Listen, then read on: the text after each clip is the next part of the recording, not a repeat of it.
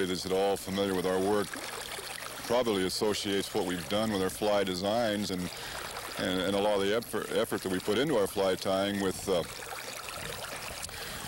emphasis being on matching the hatch with caddisflies or mayflies, aquatic insects, and very specific fishing and very specific purposes with our flies. And what I wanted to do was to demonstrate and explain some of the flies that we use for maybe those periods when maybe there isn't a hatch on the water, something to just to go with as a searching pattern, something that has some versatility in its appeal or in its ability to represent a number of different insects.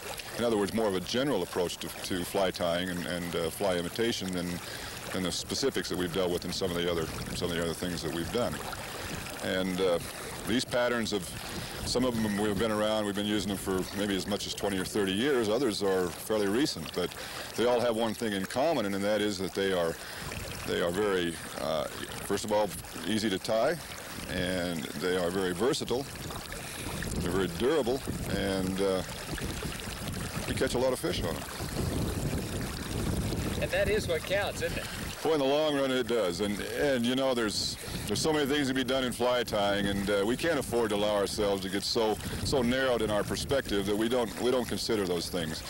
And certain flies just seem to have a fish catching ability that I probably can't even explain to you. And so it's the results that we've gotten over the years with the flies more than anything else that I might try to describe as a reason why they are good flies. They just simply catch fish, and like you said, that's the bottom line. Now here's Rene with his first pattern, the turkey tail nymph. Each fly will be preceded by a recipe of the materials you'll need to tie the fly.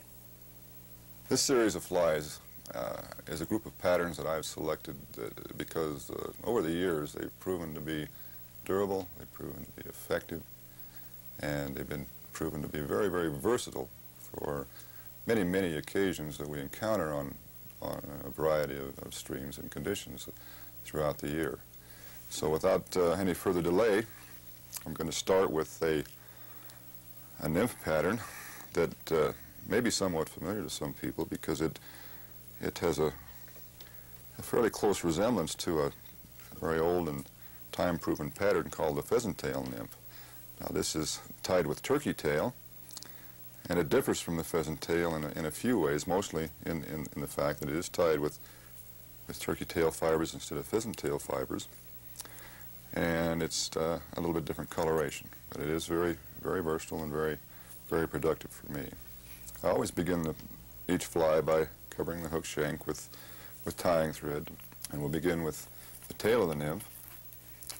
And this is a big primary turkey tail feather, and we're going to go to the side of the